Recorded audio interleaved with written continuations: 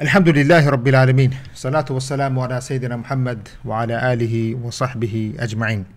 Dear brothers and sisters, Assalamu alaikum wa rahmatullahi ta'ala wa barakatuh, and welcome to Islamic Oasis Live. Brothers and sisters, subhanallah, we have had very special guests on this show in the past, whether from Syria, Somalia, and different parts of the Muslim world in general. Authors, thinkers, intellectuals, people of very high caliber have been on this show and have been discussing issues that really matter to this ummah. Today we have someone even more special. We have a scholar, a teacher, an activist, a real scholar in its true meaning, directly live from Masjid Al-Aqsa, or from Al-Quds, which is where Masjid Al-Aqsa is. We have today with us Sheikh Issam Amirah, someone that I have actually spent a lot of time with when I was young in Palestine, in Al-Quds. I saw his life very closely. I saw his work. I saw how busy he is in sincerity in working with the ummah, raising the flag of Islam, constantly bringing in the real issues of that matters to this ummah, standing and speaking the truth to whether it's the Yahud or it's to the authorities, the so-called authorities today of the Muslims, making sure that the Muslims understand what's happening in Sham, and especially in Al-Quds.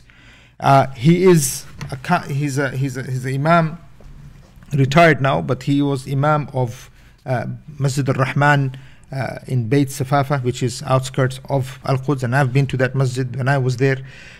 He speaks very often and actively at Masjid Al-Aqsa Al-Mubarak itself. Many times he gives 2 different sessions in Jum'ahs and Ramadan and out of Ramadan in general. A lot, very active scholar inside Al-Quds and inside Masjid Al-Aqsa.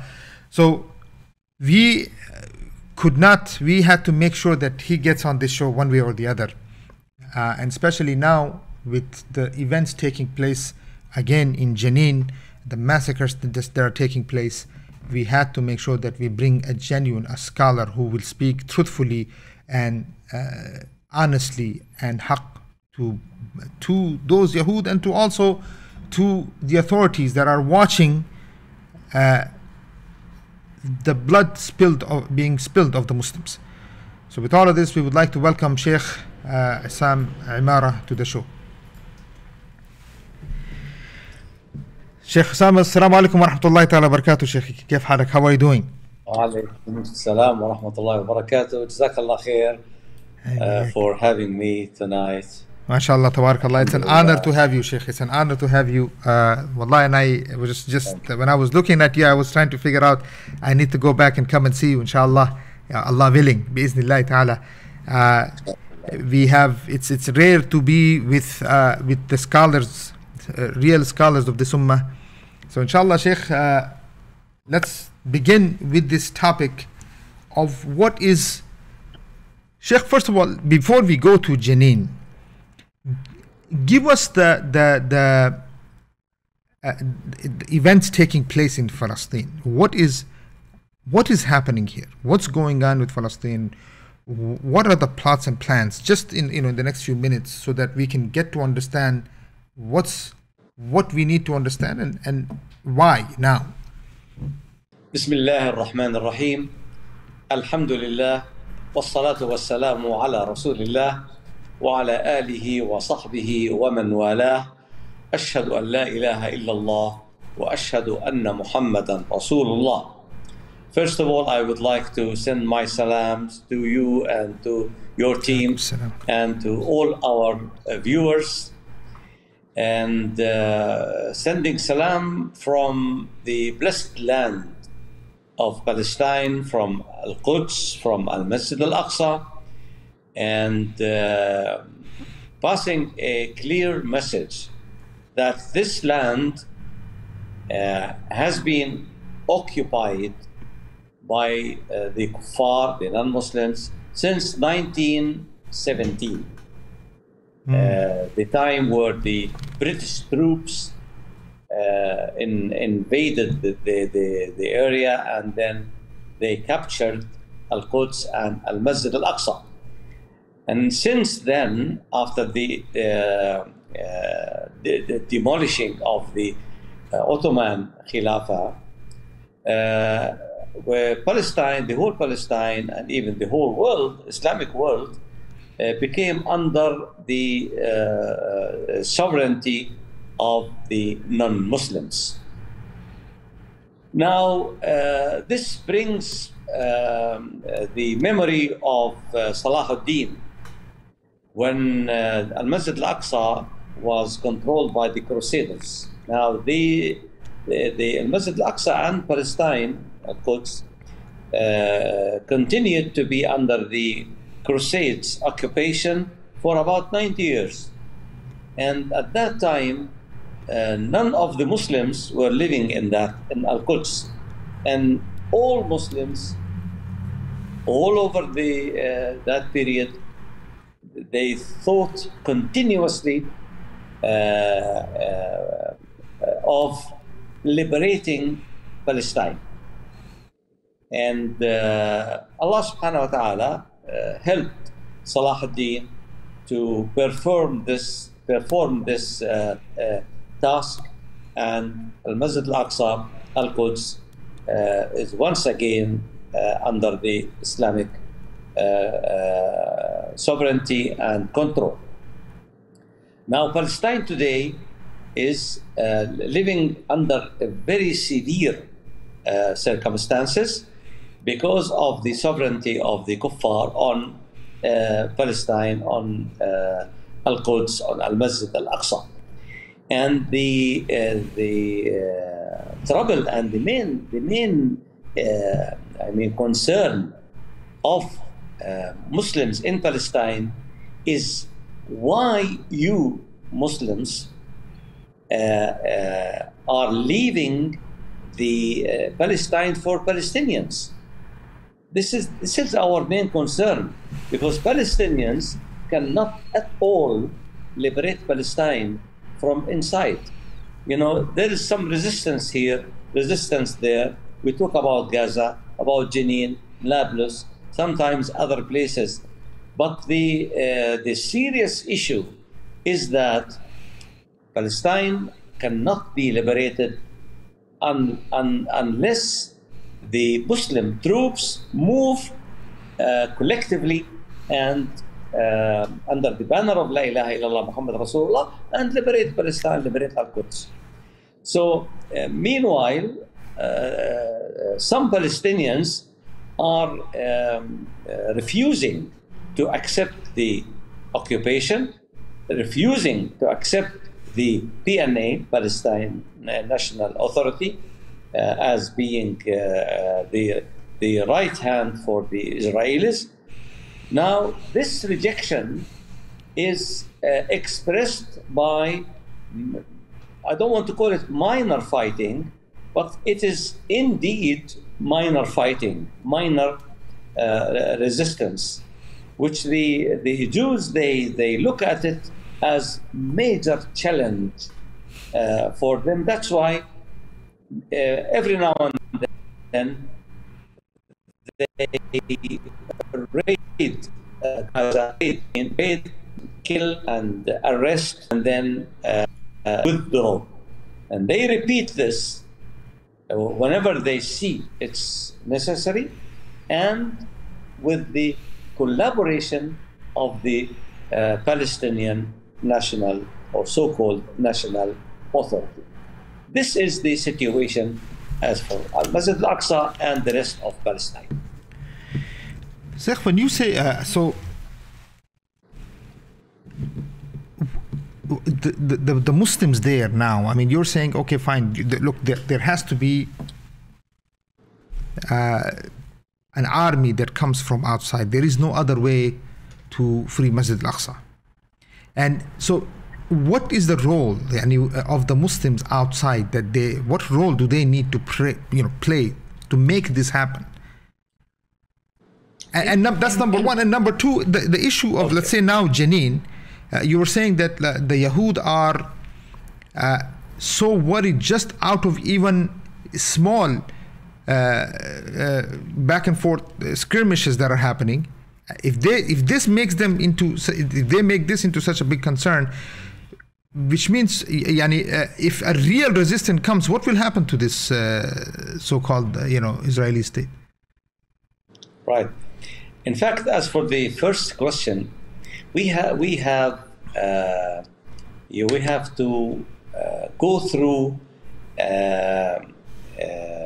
sort of a preparatory procedure, preparatory step before mobilizing the Muslim armies to free Palestine and Masjid Al-Aqsa, and even to free Kashmir and other occupied areas.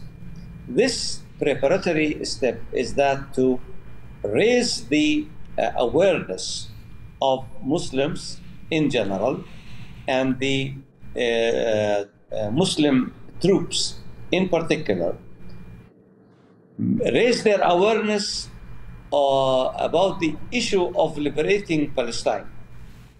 And this liberation cannot be performed unless there is a state, real Muslim state, that mobilized its forces to perform this task.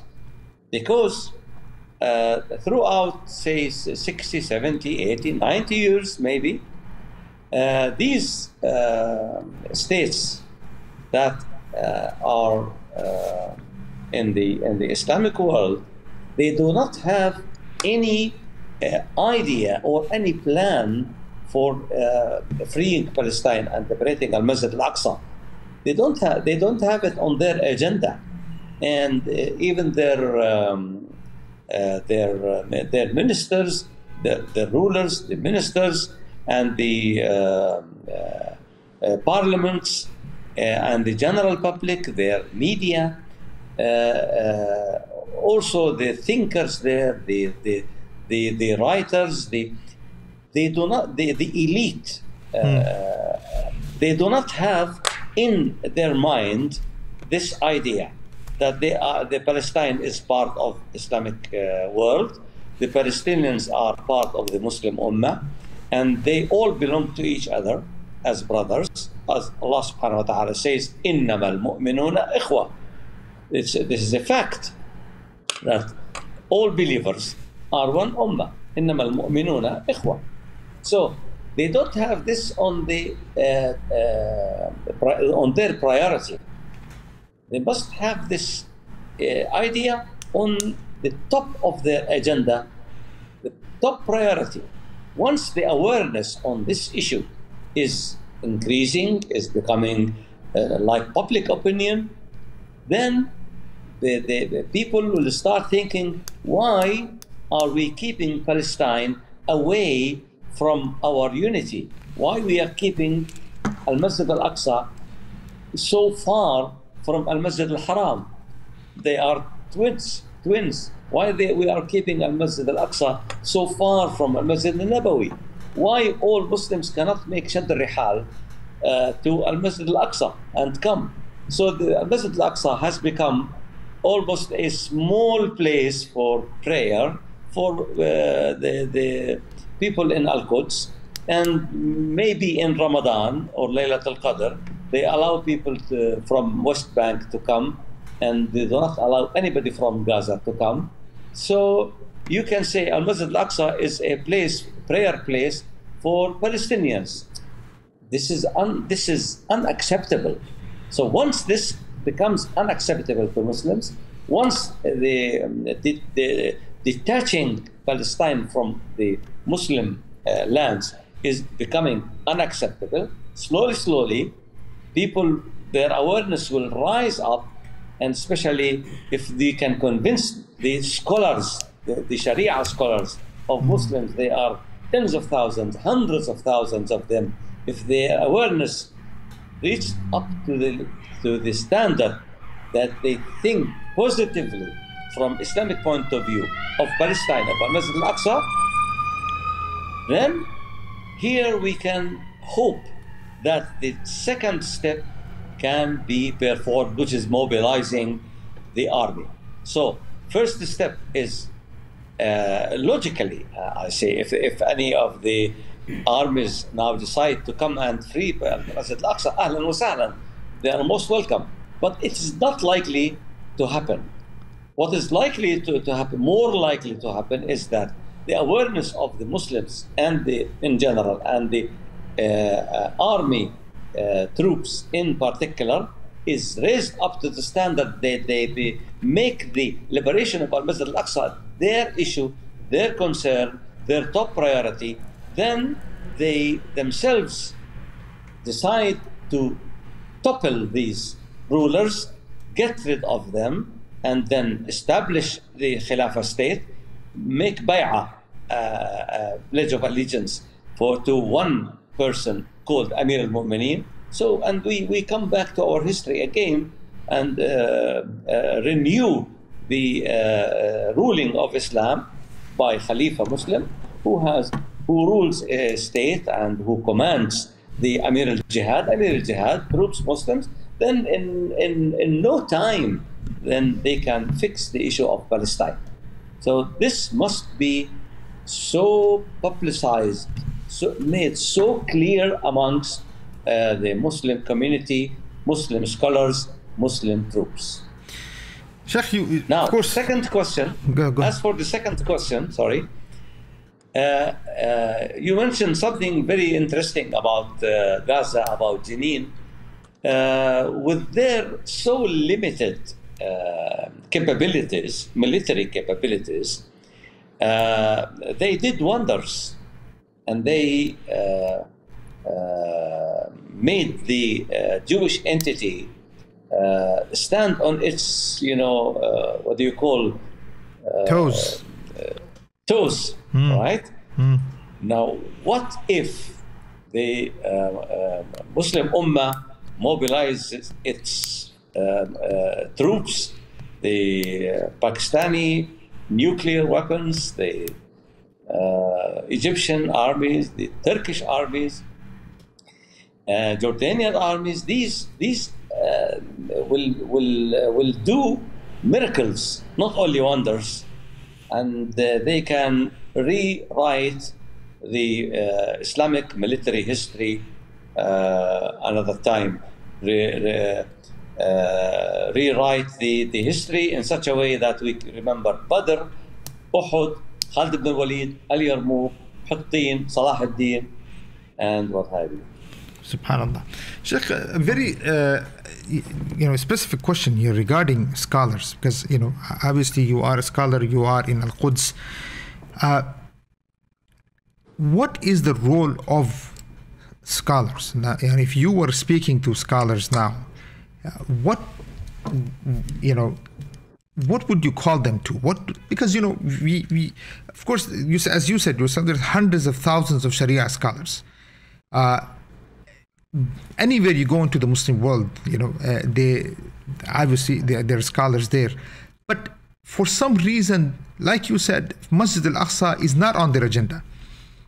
What happened, Sheikh, in this in Islamic scholarship, that this concern has been made to put on a back burner somewhere, but small concerns?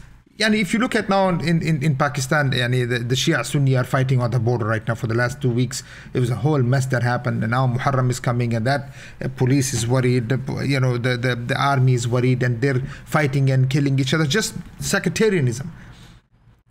But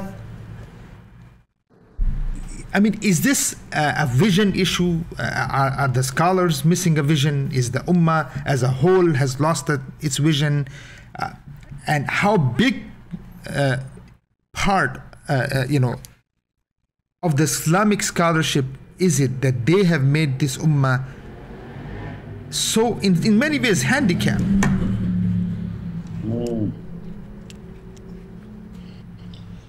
Yes, I'm sorry to say that this is true, but this has not come, as something so surprising. I mean, it's a lengthy process. Started from the destruction of the Khilafah, then they finished all those scholars who at that time refused to accept Mustafa Kemal and his bunch of secularists, and they also refused to detach some parts of Muslim lands from the Khilafah, the mother of them. So when, after the killing of the Khilafah, we had some scholars, like, for example, the Deoband University scholars, and then Sheikh Islam Mustafa Sabri. Actually, they objected very strongly, but they were a minority at that time, unfortunately. And the typhoon of the secularism, swept them from the road, from the way. Now, after that, the universities and the Sharia institutes, they tailor-made some syllabuses to be taught to students without mentioning anything about politics or economics, and then they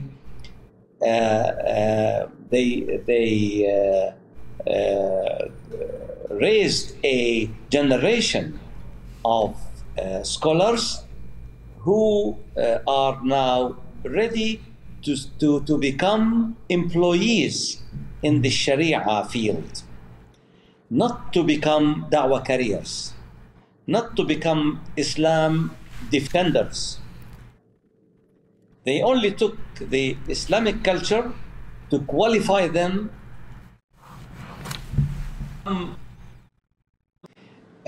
employees in the ministries of Awqaf, or to become lecturers in the universities, Sharia faculty, and never interfere in impacting the day-to-day life of Muslims in order to set the records straight of behaviors of Muslims to become according to Sharia law. Now they saw the banks and the riba. They never objected. They started thinking of Islamic banks. They are the other face of the coin anyway. And they saw the loss of hijab amongst Muslim women. It didn't invite them to make inkar for this munkar, because this is munkar, riba munkar, sufur is munkar. And then they saw the Muslim lands separated into what we now Arab states, Muslim states, autonomous. None of them ruled according to Sharia law, and they accepted to have more than one ruler on Muslims. And these are basics in Islam, in Islamic culture, is not to have two rulers on the Muslim Ummah. As Rasulullah sallallahu alaihi wasallam, إذا بُيْعَ لخليفتين two caliphs, if you give pledge of allegiance to two persons and they are designated as khalifas, then the second one must be killed. فَاقْتُلُوا الْآخِرَةَ مِنْهُمَا, because the Muslim Ummah is one Ummah and Muslim lands are one land, and the Sharia law must rule. Now, who should discovered this trick, which we fill in, the scholars. Why the scholars are taking a side, and they do not face this munkar because of so many reasons. On top of these, not fearing from the rulers or the mukhabarat. No, this is not the issue, but because their education. So is it ideological, Sheikh? I mean, is it, because my next question to you was, how is it that, the secular thought process, why did it take such deep roots within the elite, the educated elite of the Muslims, starting with the scholars? Yeah. What the syllabuses? Syllabuses. Yes, syllabuses. They go to universities and they learn what the rulers want them to learn. So they are excellent in al-wudu and al-salah and ahkam al-zakah, hajj. These things, they are brilliant when talking about, say, Islamic istighfar and tawbah and sabr and all these things. They are brilliant. They know all the texts relating to these issues. But when you introduce, for example, this Khilafah issue, the ruling, the real independence, the relationship with the for example, the United Nations, and they receive the Americans and the British, the French. They make relationship with them, and they receive their instructions, and then implement them. They say, "Oh, no way!" Then they are in trouble, because the idea of separating Iman from Kufr is not so clear in their minds. They say maybe, and let's take it gradually, and then they are stronger than us. And they employ the logic and the mental what sort of gaps, maybe. It seems to be not mental gaps. They play it mentally, not Sharia law. If they play it Sharia from Sharia point of view, then the control is there. The issue is halal or haram. But if they play it logically, then you have to wait. We have to accept, to be realistic, and all these things, they are not from Sharia. When someone asked me about this, be realistic, I told him, impossible. A'udhu billahi minash shaitan al-rajim. I cannot at all be realistic, because if you are realistic, then you have to say America is the strongest power on earth. Then we have to give salute salam to America. This is the real. But if you are Shari and you think from halal and haram, and you believe in Allah subhanahu wa ta'ala, you say Allah is stronger than America, then we have to be with Allah against America. Then things start being arranged according to Sharia point of view, not according to logic or to the mental or to emotions. These scholars must raise their understanding of Islam. They are scholars, no doubt about it, but they must add to their education something relating to the sovereignty of Islam, and connect Muslim Ummah to the next day, to Al-Akhirah, to Al-Jannah, and then make them fear An-Nar, not fear America, fear Jahannam, and not to go and spend your whole life in gathering money or building a house or looking after a wife or two or three. No. Put higher aims to This the is Ummah. very, subhanallah, Sheikh, this is very important. But tell me, when you say that we have to have higher aims, of course, I'm here just speaking to as a student of knowledge. What gives you that type of aim when we say that our aims must be higher?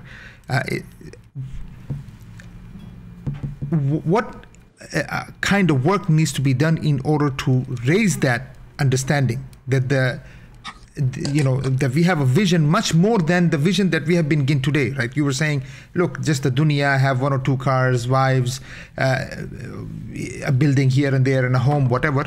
But the idea that the Muslim Ummah can be rulers one more time.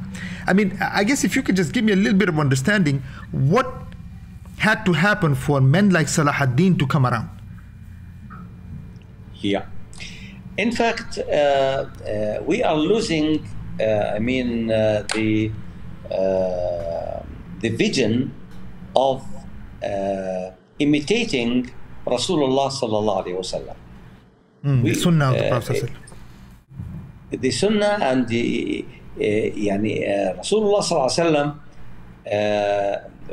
From the first day that he carried this da'wah, he told Quraysh people, community, that if you say La ilaha illallah Muhammad Rasulullah, then you will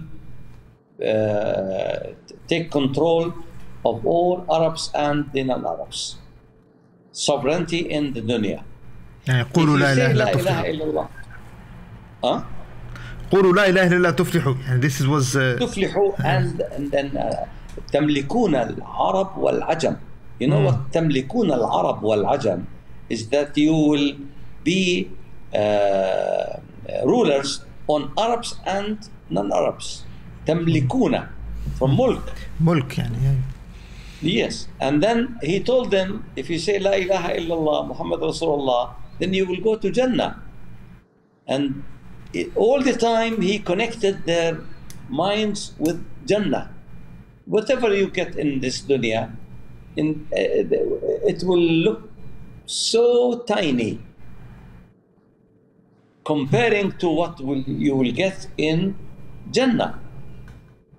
And whatever you have, you pass through hardships in dunya, it will look so tiny and small compared with the torture in Jahannam. Connecting people with the day after that, with Al-Jannah, with Al-Nar, raises the aims of the Ummah. So, for example, Umayr ibn al-Hamam, radiallahu anh, in Badr battle, when Rasulullah said, ما بين أحدكم الجنة إلا أن يقاتل فيقتل. So, the distance between any of you and the Jannah is to fight and be killed. That's it. So quick. Umayr ibn al-Hamam, when he thought of this, he immediately threw the dates. He was eating some dates. He said, it is a very long life for me before going to Jannah is to eat these dates and then brush my tooth after that and wash my hands, and it takes time. No, I don't want them. So he threw them and then involved himself in the fighting of the kuffar, and he got the shahada. He got the shahada because he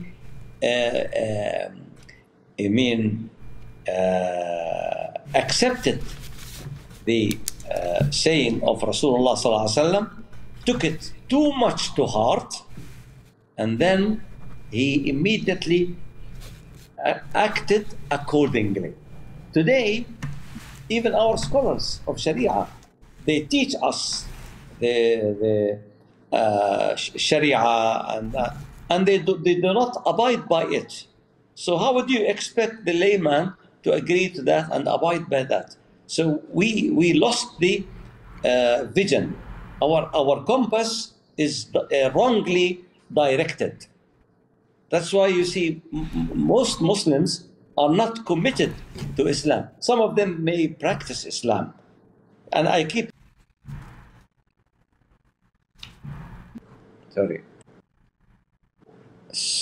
Sorry about that.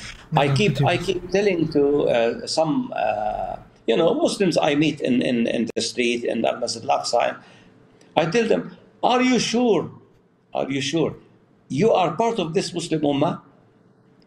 Anyone who looks from outside at you, will he say that you are under occupation?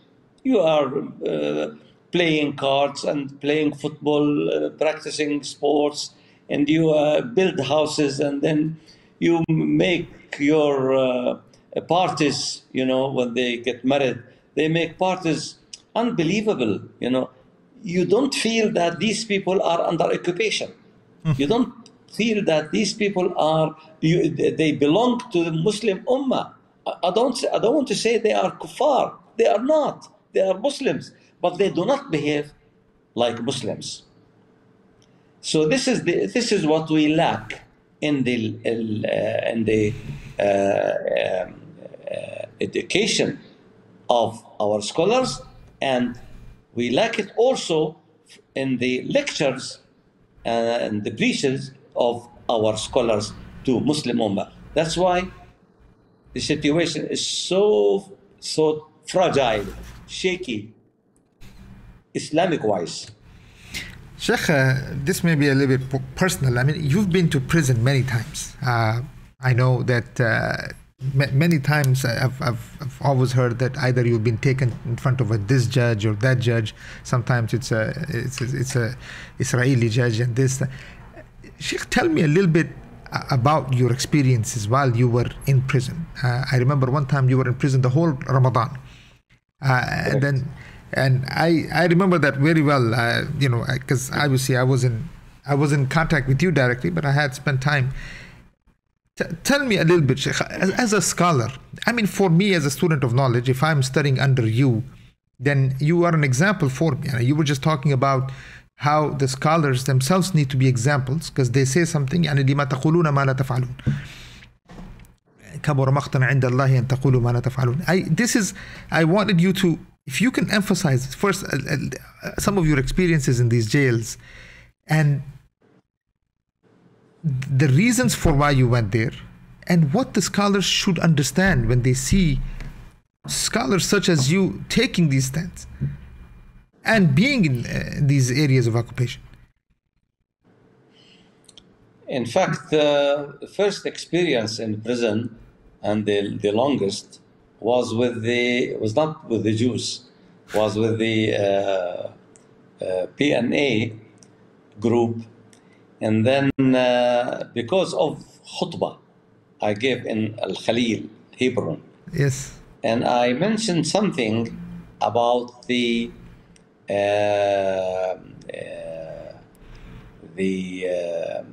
organizations in Palestine like Fatah and all these people who changed their route from liberating Palestine into handing over Palestine to the Jews. Accepting the occupation. And then that khutbah actually was a caution given to Hamas and Jihad, is that don't follow Fatah and the other sanctions in their steps. Don't follow their footsteps. Otherwise, you will end up in the same place. And this is exactly what happened. Yeah, we see them. Yes. Fatah ended up in Ramallah as rulers, and Hamas ended up in Gaza as rulers. So, and the idea of liberating the whole Palestine now is over. They both accepted the Israeli state, the Jewish entity, on the major part, on 80 on 78% of Palestine, and they accepted only 22% divided into two, West Bank and Gaza. Actually, this created some anger in their minds and hearts, and they decided to arrest me, capture me, and put me in jail. To your surprise, it was not so bad in jail. In fact, all these officers who were, guards or, servants there, they keep asking me about their work. Is it halal or haram? And they, yes, and then some high ranks officers, they confessed to me that they were bad people, and they are doing wrong things, and they do not know how they became so officers in this. Arresting their own people instead of fighting their enemies. And it was a period of discussions, and it was so fruitful, by the way. Now, when we talk about, because we talk Muslims, but when you talk about the prison in the Jewish side, it's completely different. They did not accuse me of, what you call fighting them or resisting them, or no.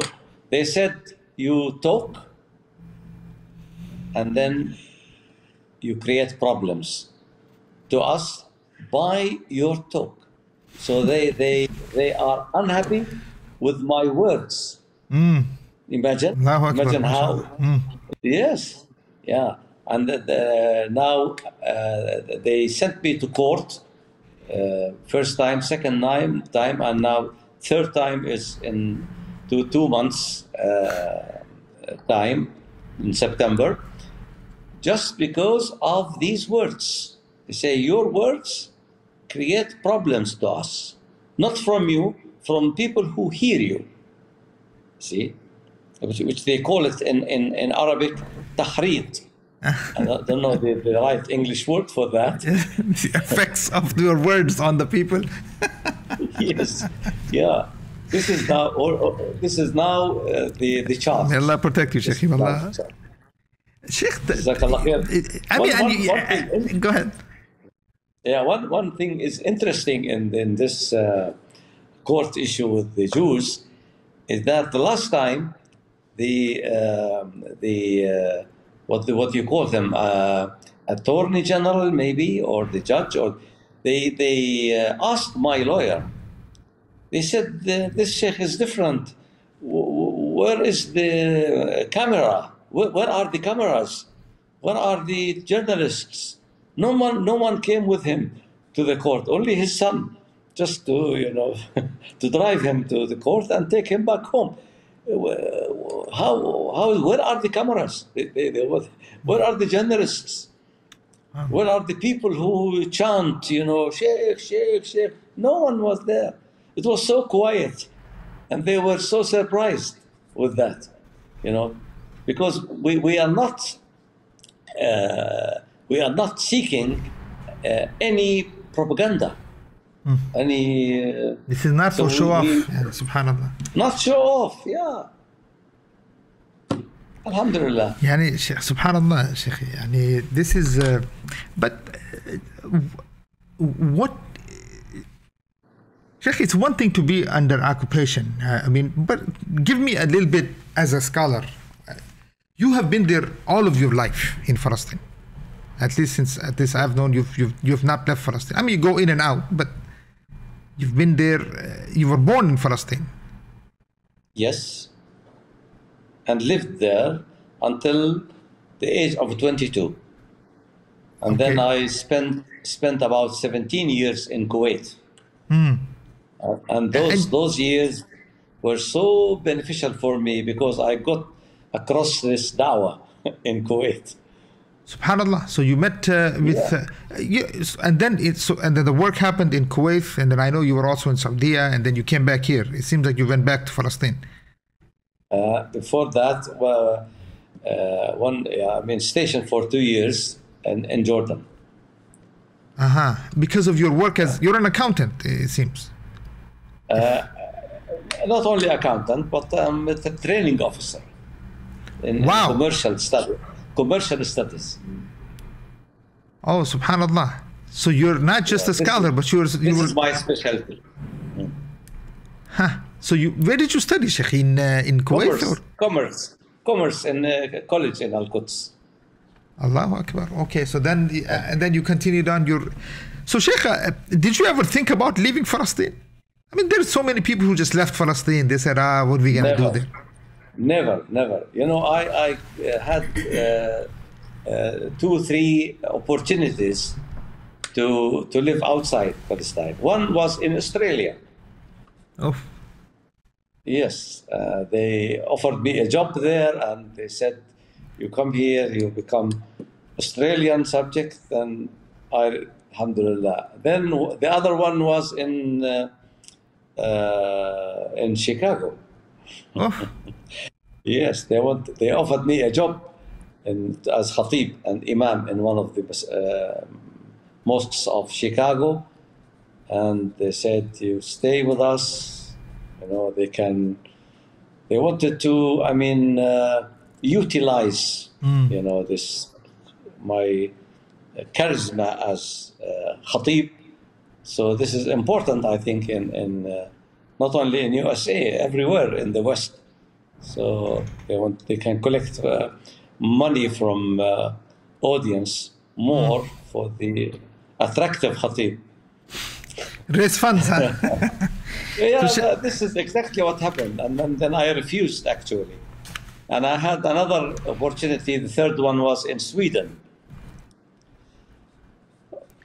But you did not, and you said, no, I'm not going back. I'm staying in Palestine, no matter what happens. Yes. SubhanAllah.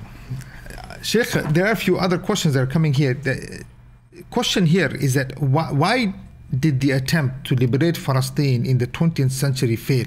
Although there are many states which participated in the, I don't know if it's United Front, but that's the question. What is your observation of this? First of all, I'm sorry to amend or make some amendment to the question. Yes, United Front never happened.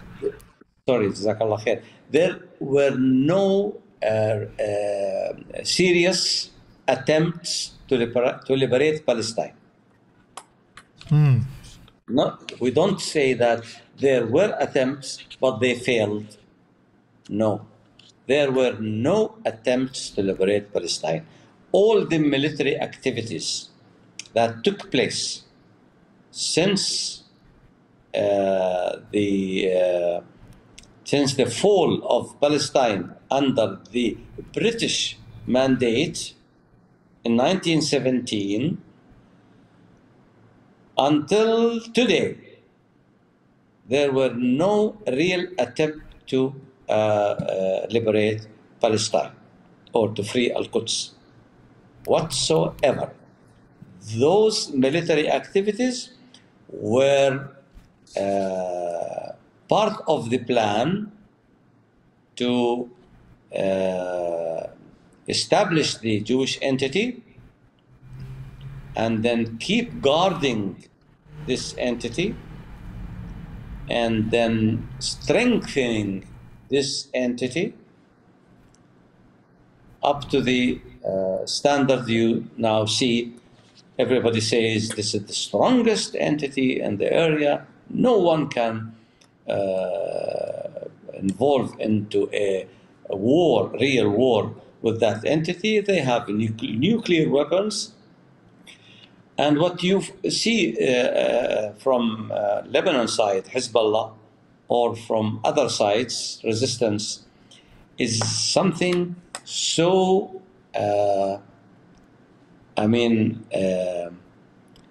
orchestrated in such a way to look resistance, but in its real understanding or meaning is part of the game.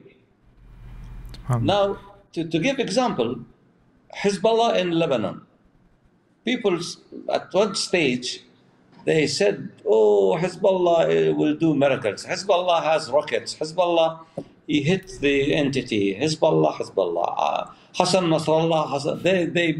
They chanted Hassan Nasrallah in Palestine, and they called him the eagle of Lebanon. What is Hassan Nasrallah or Hezbollah doing today? Last week, a few days ago, he is angry that a village called Al-Ghajar, at the borders of Lebanon with the entity, the Jewish entity. And then the Jews, they took the other side of the village. You're talking about maybe 1 square kilometer, even less. They annexed it to the part of the Al-Ghajar village with them. And so the whole Al-Ghazar village now has become under the control of the Jews. So they changed the fence between the Jewish entity and the Lebanon borders a little bit. So Hassan Nasrallah said, oh, this is a crime. This is against the international law. This is. The Jews must withdraw them from this 1 square kilometer. This is rubbish. Sorry for the expression. This is treachery for the Palestinians, for the Lebanese lands and issues and people. How can that? How do they think, these people? And still, people, they say, oh, they are the strongest, faction of the. They have rockets that they. One day they will come and liberate Palestine. This is all propaganda, or the media work that reflects, I don't want to say reflect, but I want to say this is diverting. Yeah. Huh? It's perpetrated. It's very specifically designed to. Correct. So I think it's high time that people understand what's going on.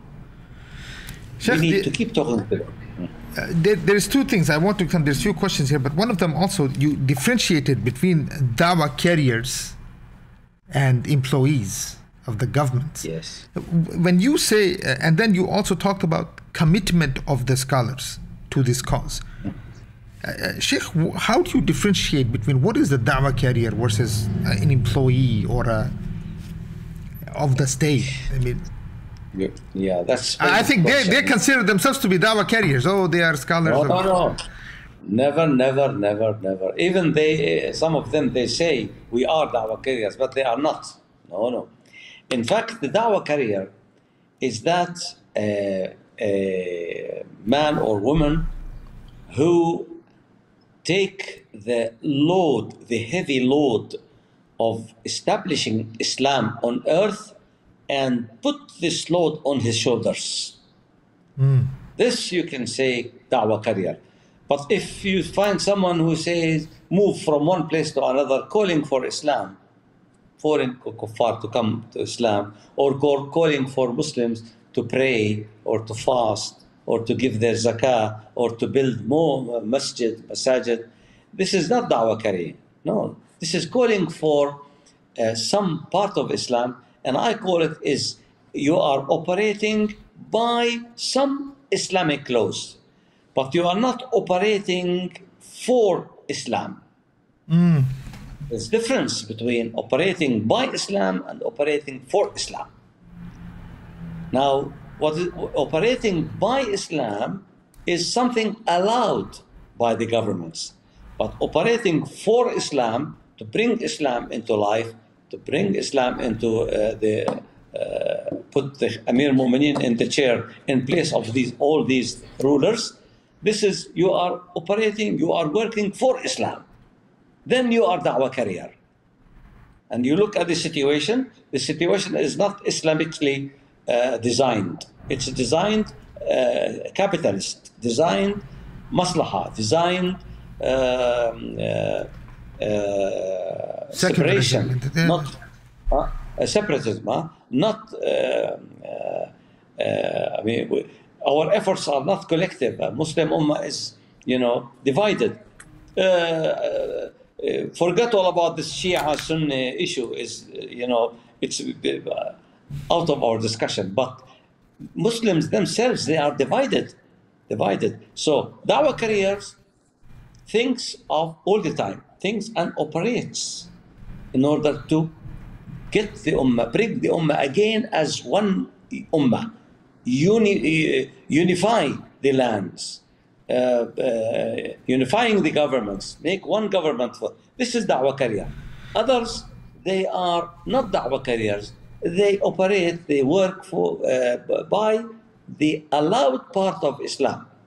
Sheikh, so what do you have to say to those scholars that, for instance, they use, I think illegally, or this is not meaning they use Ibn Taymiyyah and Hanbali school and all of this to legitimize the rulers of today. And then when you ask them questions, they say, "Oh, what do you?" And they're very common. Because they are very famous in the U.S. and many places. Sheikh, do they not see oppression? Do they not see the situation of Palestine? Do they not see the promotion of fitna and all of this nonsense in Saudi and all of these other places where you see filth, where the youth have been made to dance naked on the streets of Riyadh and Jeddah? Sheikh, I mean, and then they say, no, you cannot speak against that, this is against, and then they use Ibn Taymiyyah, as I said. Sheikh, was Ibn Taymiyyah ever like this? Never. Actually, for the last 40, 50 years, we are,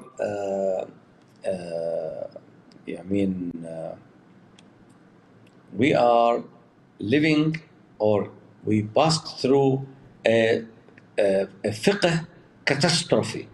This fiqh catastrophe is the obedience of Wali al-Amr.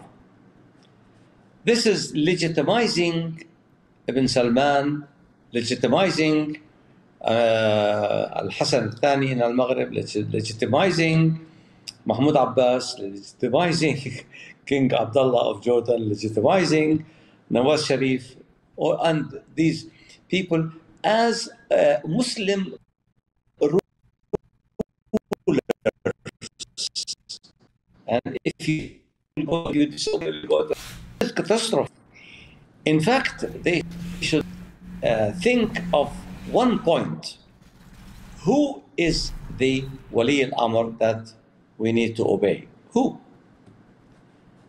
You need to have a definition for this Wali al-Amr. The definition comes from the saying of Allah subhanahu wa ta'ala in Quran, يَا أَيُّهَا الَّذِينَ آمَنُوا أَطِيعُوا اللَّهَ وَأَطِيعُوا الرَّسُولَ وَأُولِي الْأَمْرِ مِنْكُمْ. This is the first part of the ayah.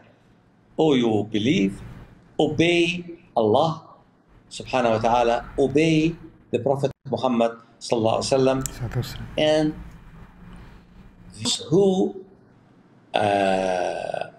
those of the rulers who are appointed as your rulers, as long as they obey Allah and obey Rasulullah. If they do, then their obedience is a must, is fard. If they don't, then there is no obedience. Because the second part of the ayah in Surah An-Nisa, فَإِن تَنَازَعْتُمْ فِي شَيْءٍ, and if you, for example, if you dispute on any matter. Now the dispute here, based on the sequence of the ayah, is between the ummah and the rulers. أطيعوا الله وأطيعوا الرسول وأولي الأمر منكم. فإن تنازعتم, if you dispute with them, those rulers on any matter. فإن تنازعتم في شيء فردوه إلى الله والرسول. فردوه is refer it to Allah and to the Prophet Muhammad صلى الله عليه وسلم. And the condition there, إن كنتم مؤمنين. So this is part and parcel of the Iman, is to obey Allah, to obey Rasulullah, and to obey those rulers as long as they obey Allah and Rasulullah.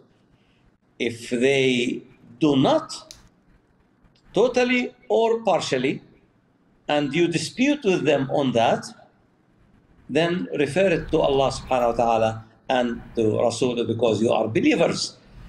Now the question is, do our rulers obey Allah and obey Rasulullah and rule us according to Sharia law? This is the question. Anyone can answer this question. Not only a scholar, any Muslim. They say no, and once they say no, they immediately say but. If they say no, but. Now, no, but is equal to yes, but. Yes, but means this but is, cancels whatever you said yes about it. The no, but, the but here cancels all what you said no about.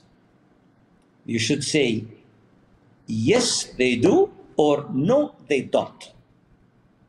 The answer is no, they don't, without but. Once you say but, means you are now starting to giving what you say excuses. Legitimizing the rules. Legitimizing, trying to make some compromise, right? There is no compromise between ruling by Sharia and not ruling by Sharia. Either you rule by Sharia or you don't rule by Sharia. Sheikh, you said this has been a disaster for fiqh for the last 50 years. Does this come from not understanding usul al-fiqh? Is this, for instance, what you said, أطيعوا الله وأطيعوا الرسول وأولي الأمر منكم فإذا تنازعتم فردوا إلى الله إن تنازعتم فردوا إلى الله ورسوله. If you look at usuli issues, then this means that this is the priorities. Allah, Rasul, wa ulul amra minkum, and then if not, then 1, 2, 3. This itself is usul. How to obey, what needs to happen for a scholar, and for a ruler, or for anybody who does not, and then what is the punishment, or what you as Muslims do to someone who is not, obeying Allah and His Rasul. But when you say that this is a fiqhi disaster, do you mean that they were branches or certain type of insertions made in the usul that this type of confusion has appeared? Actually, this confusion, not only in usul fiqh, it is in usul al-din.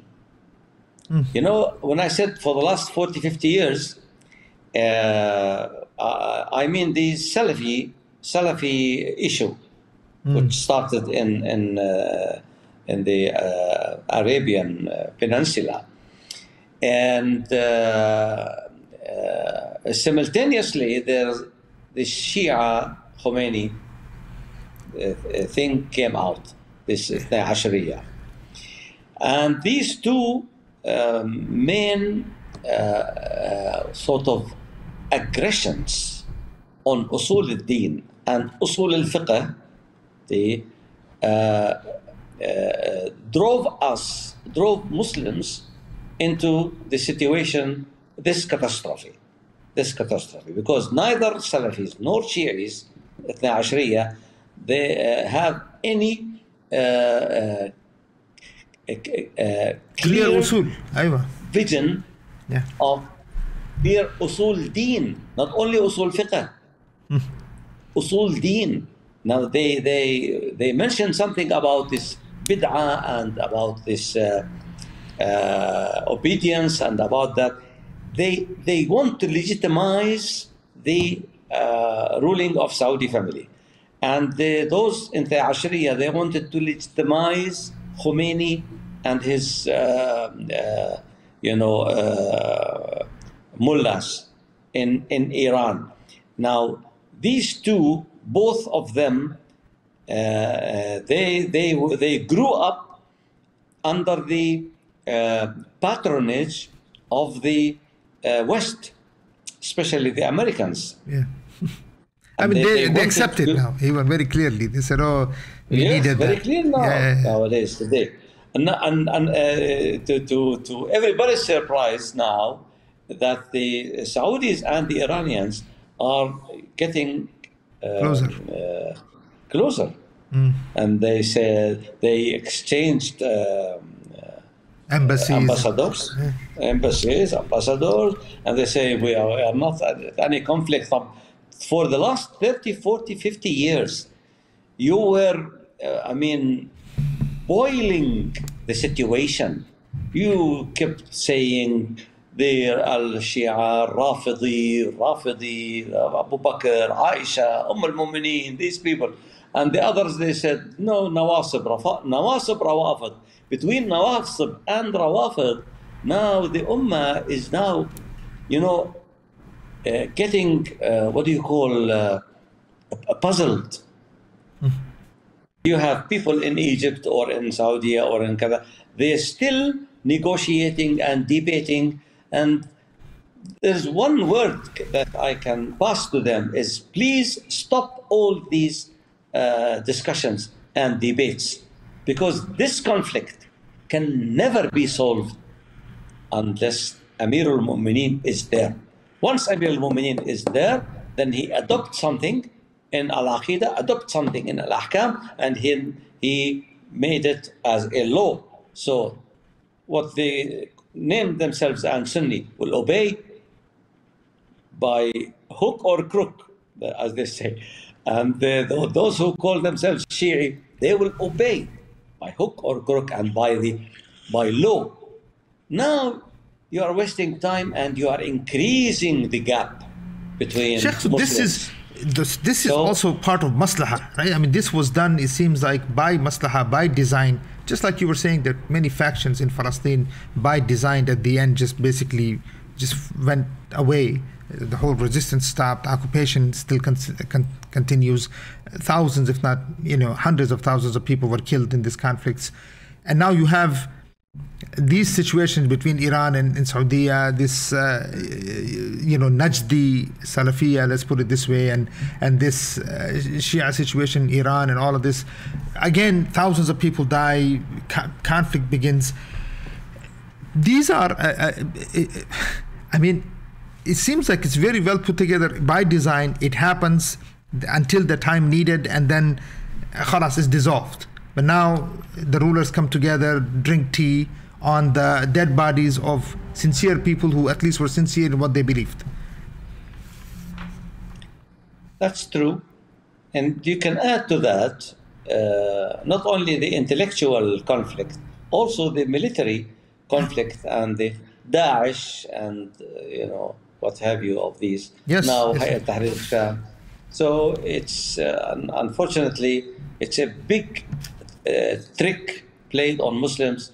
Muslims must be awakened, and they must understand what is going on. Okay, Sheikh, now here's maybe 2 or 3 more questions. Awakening takes awareness, right? Awareness of certain things. A lot of people, they read, they are aware, right? They may be reading newspapers, they may be reading books, they are aware. It's not that but it doesn't make them move. It doesn't. A lot of people read, but they don't understand things the way they should be understood. And on one hand, we don't have the institutions. Muslims are not empowered to bring the right institutions, the right scholarships to properly train the minds of the Muslims to understand things the way they are. That's one thing. And then on the other hand, we need clear understandings in order to bring the kind of change that we want to bring.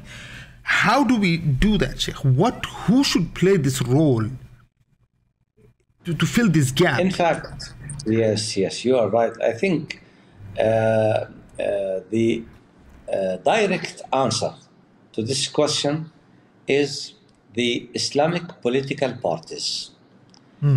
If we don't have Islamic political parties who are fully aware of what's going on and fully aware of the methodology of Muhammad sallallahu alaihi wasallam in establishing the Khilafah, and who are fully aware of what's going on internationally, not only locally or regionally, unless we have these Islamic political parties who lead the Ummah to the awareness, to the, I don't want to use the word revolution, but after the awareness, then the change will be so imminent. Without the awareness that is created by the Islamic political parties, da'wah carriers, not by scholars, not by ministries of awqaf, not by the social media. No. We must, in addition to the activities on social media, in addition to the efforts that being put in this renaissance process by scholars, yes, this is okay. We do not undermine these efforts, but to make the efforts fruitful in the change process, there must be Islamic political parties like the Islamic political party of Muhammad sallallahu alaihi wasallam. Muhammad sallallahu alaihi wasallam and his Sahaba were the model for the Islamic political parties. So you need to look at that party, Muhammadun sallallahu alaihi wasallam wa hizbah, what they did, how they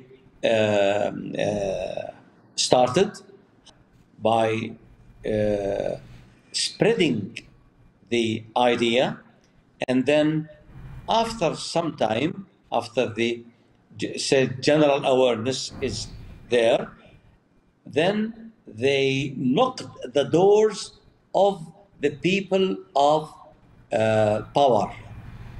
People of power. Rasulullah Muhammad sallallahu alaihi wasallam knocked their doors more than 21 times. At last, Al-Khazraj from Medina, Sa'd ibn Mu'adh from Medina, they decided to give the support to Rasulullah sallallahu alaihi wasallam, which we call Nusra. Now, this process cannot be done unless you have Islamic political party or Islamic political parties. We need to encourage this.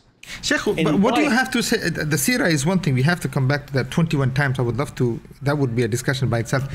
But what do you have to say to those people who say, okay, by creating more political parties, you're creating more dividing. You're dividing the ummah, they say. No. This is not division at all. This is the way to unify the ummah, because that was the first way to establish the Muslim ummah. And how Rasulullah Muhammad sallallahu alaihi wasallam established the ummah in the first place. There were no ummah Islamiyah. There were no Islamic state. It's true that there were prophets before Muhammad sallallahu alaihi wasallam who advocated Islam, but not the Sharia law, not the Islamic law. They advocated Tawheed, the oneness of Allah subhanahu wa ta'ala. And they were Muslims.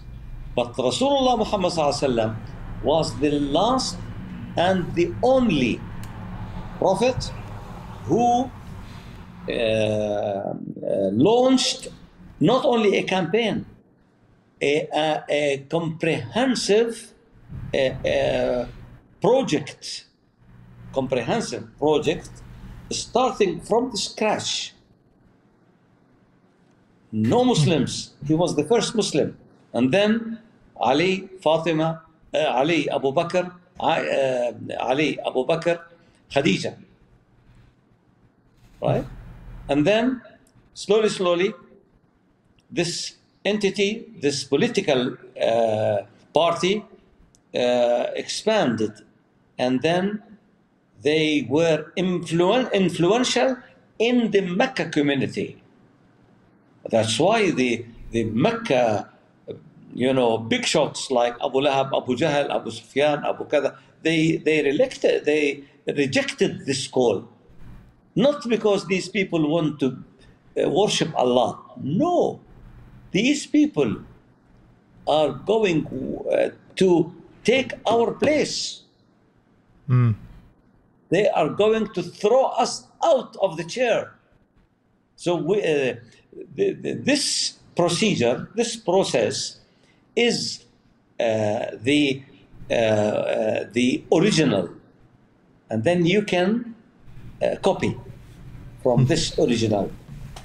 If you copy one copy, is good. 2 copies, fine. 3 copies, okay. If we have 100 political parties copying this methodology, then at the end of the day, one of them will get the Nusra and then make the coup and then establish the Islamic State, which unifies the Ummah.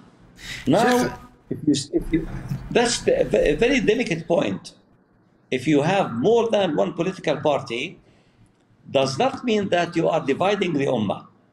The Ummah is already divided. You have you need many political parties to be workers in the project of unifying the Ummah. So, Sheikh, what do you have to say to people who say, for instance, we have Ikhwan Muslimin today, we have so many Ikhwan, Hizb, so many different parties. I mean, look, what did the Ikhwan, a lot of people do question, okay, what did they achieve in Egypt? What did they achieve in Tunis? What did they achieve in many, Libya and things like this? Even in Syria, they were very much involved, and then all of it failed. Some people claim that the whole Arab Spring that took place failed.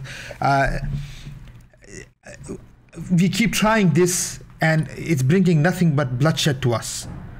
So we don't seem to have a clear vision of what we are trying to achieve. I mean, this is the discussions that take place in, even, subhanAllah, even sometimes you're discussing people with, even in Syria and other places, they'll say, Sheikh, look at the situation now. Bashar al-Assad is back in power.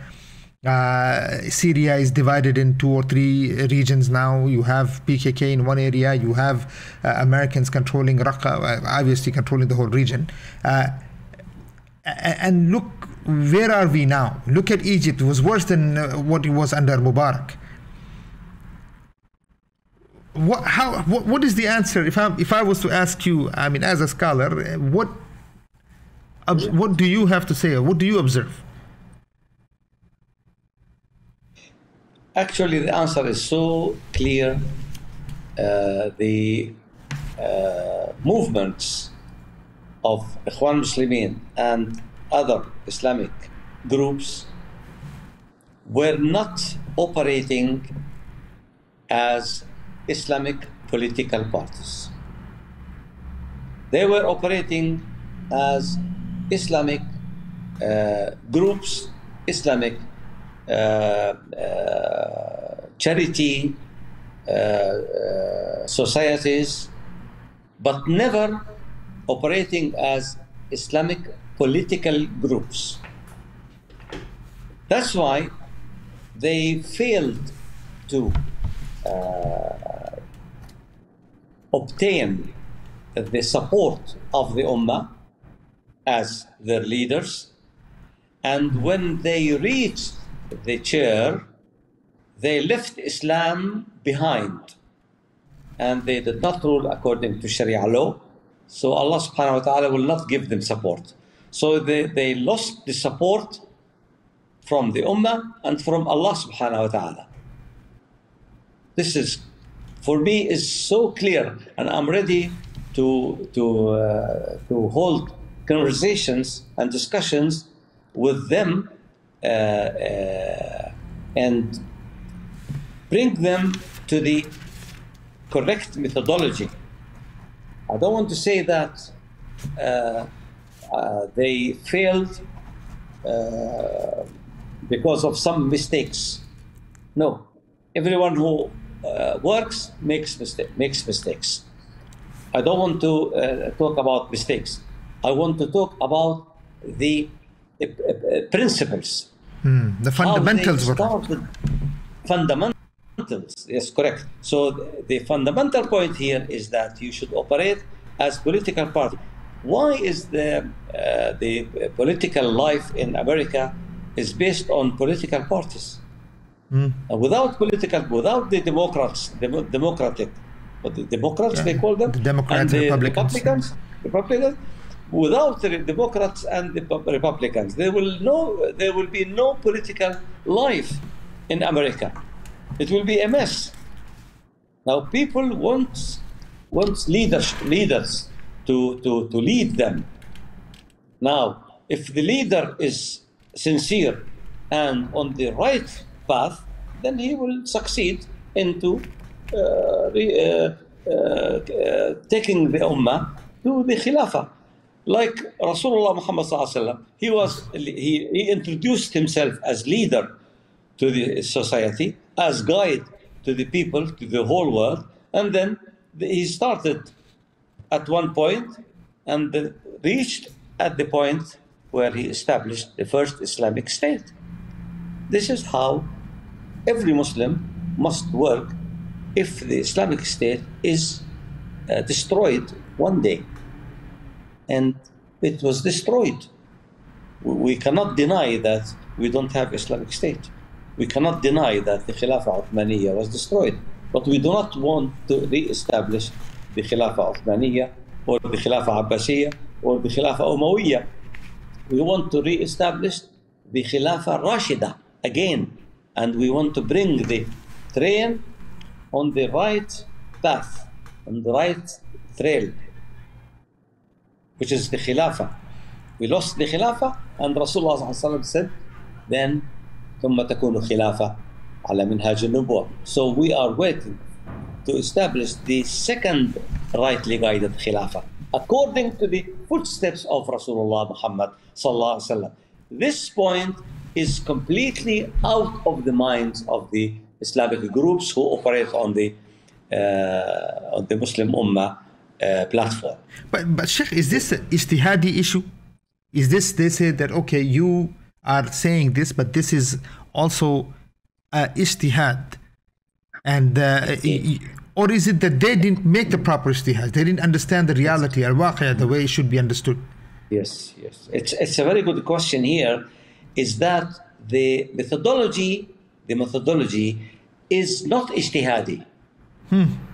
You have to make it clear and declare that very clear that you are on the footsteps of Muhammad sallallahu alaihi wasallam, on his methodology.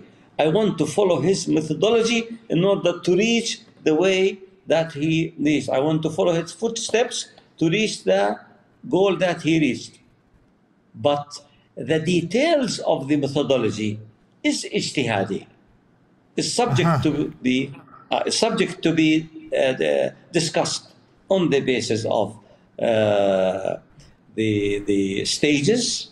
If we say, for example, we have 3 stages, then secret lecture, and then the second one is interaction, public, and then the nusra, and then the third stage is the hukum.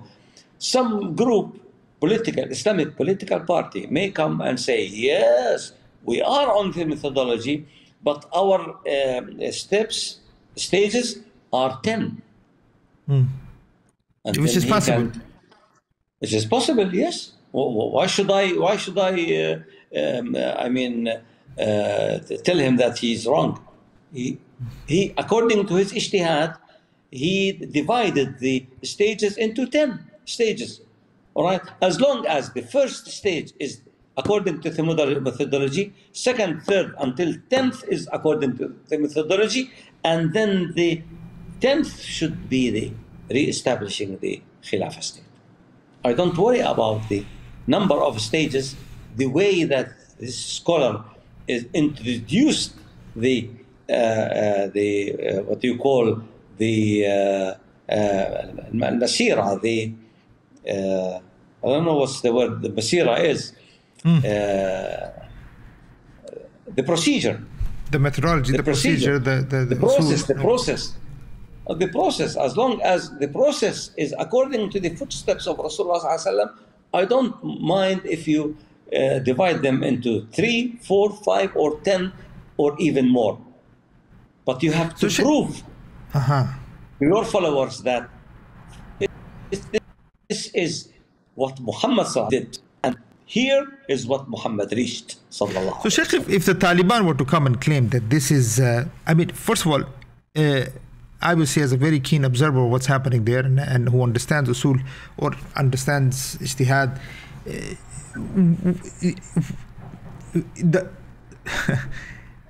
what position do you see the Taliban in? Actually, the methodology, Taliban, they committed a very fatal mistake. And I know very well that Hizb ut-Tahrir sent a nasiha to Taliban not to negotiate with the Americans in Qatar. That was their fatal mistake. And I don't want to discuss the ijtihad of Taliban. They may differ with us, or they may agree on some, differ on some. I don't care. This is natural. But what we should not disagree on is to put our heads in the lap of the Americans. It is haram. I don't know how come that their scholars, they said, okay, we can, the Americans, they are enemy, and they occupied their lands, and they killed our people. How come that I sit with the American delegates and agree on something with him? How? This is haram.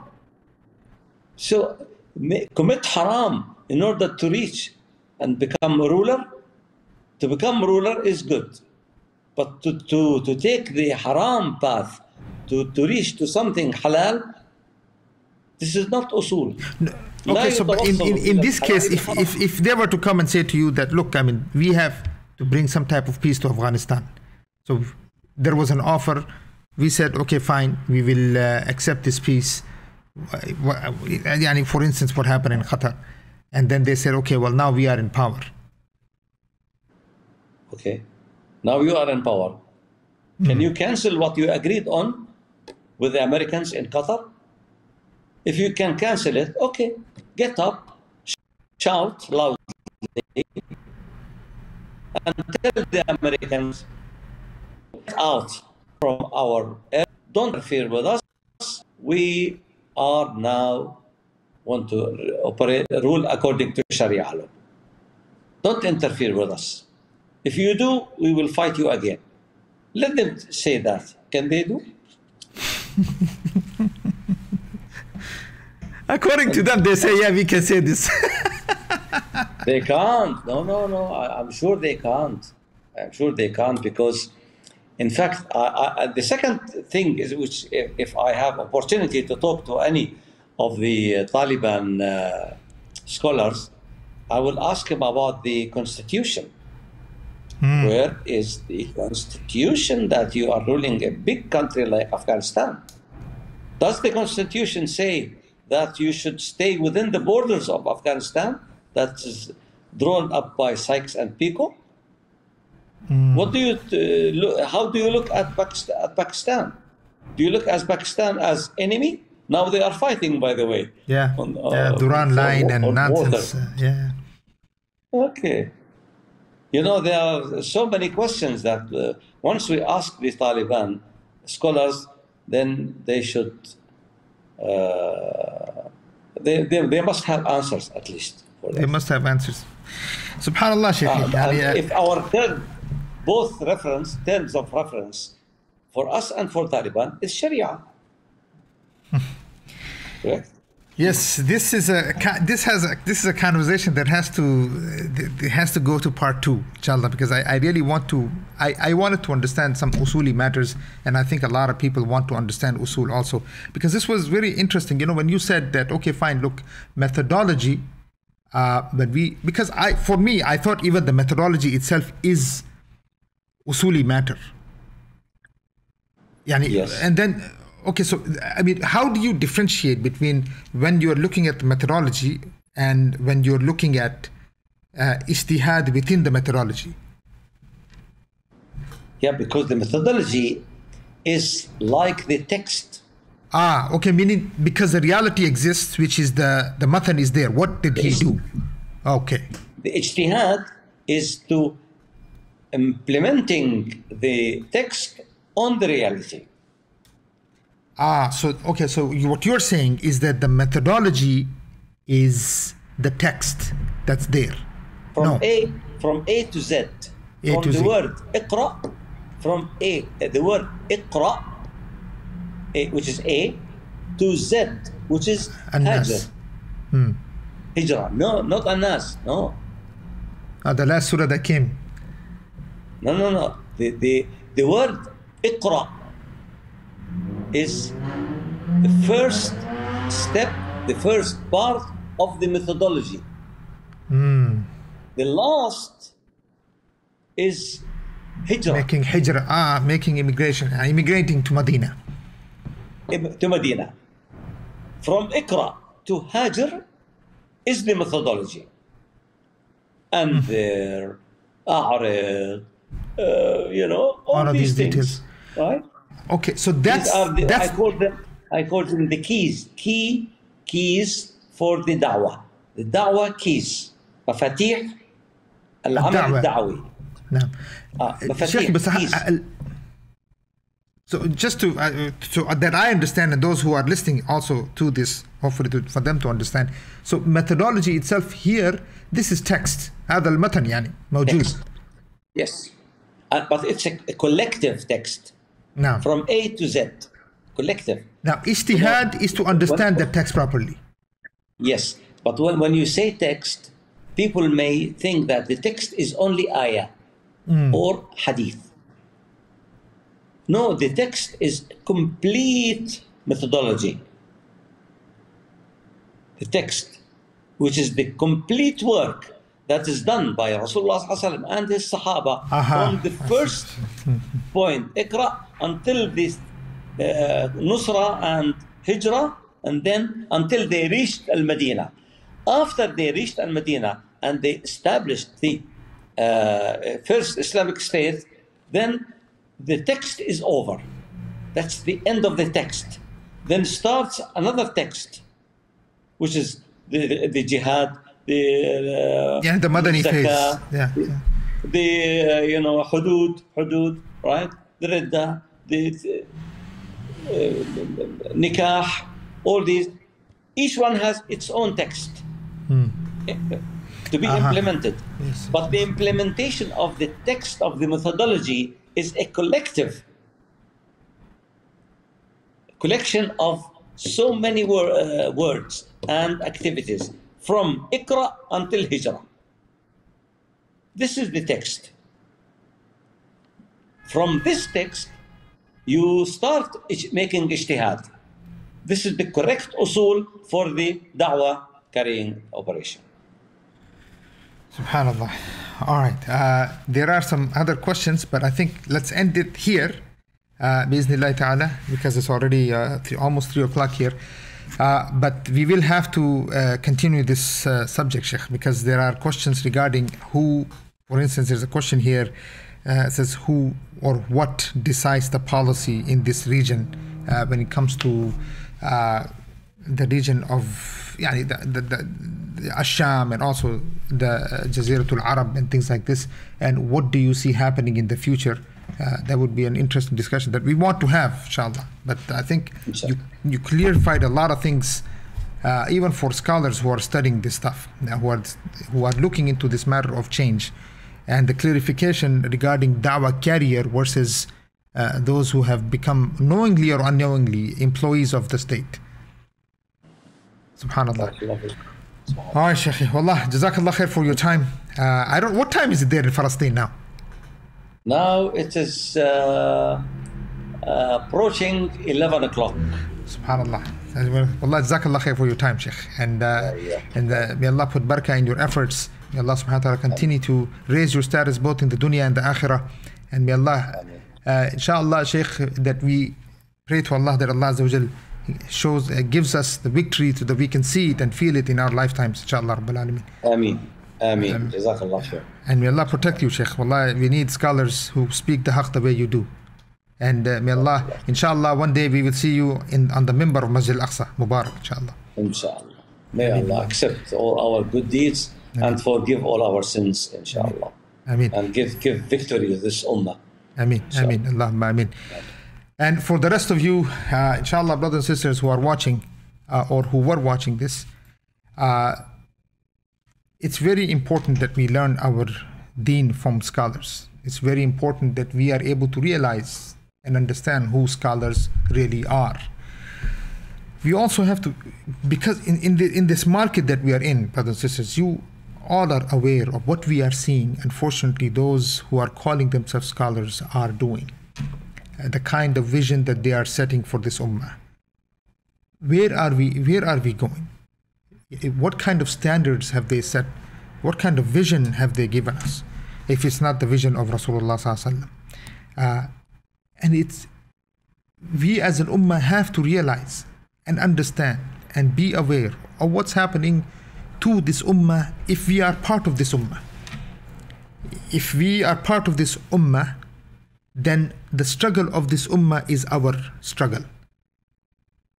Their pain is our pain. The blood of the ummah, wherever it's spilled, you must feel it in your own heart, in your own body. The pain has to be as if somebody stabbed a khanjar, a knife in the back of on our backs. And what we are seeing with this state of Israel in the heart of the Muslims is a khanjar, a poisonous dagger that has been stabbed, and the whole ummah is trying every possible way to remove that dagger. And occupations are not removed by passing out candy or negotiations, brothers and sisters. It is removed by armies, legitimate armies that come from outside, and Muslim armies who have an ideology, who have a vision for the whole ummah. So inshallah, brothers and sisters, we ask Allah subhanahu wa ta'ala to accept our efforts, make this fruitful, that the ummah and the youth of this ummah and scholars of this ummah look at this and come back and commit ourselves to this deen and to this da'wah. Wa jazakumullahu khairan. Assalamu alaikum wa rahmatullahi ta'ala wa barakatuh. Until next time.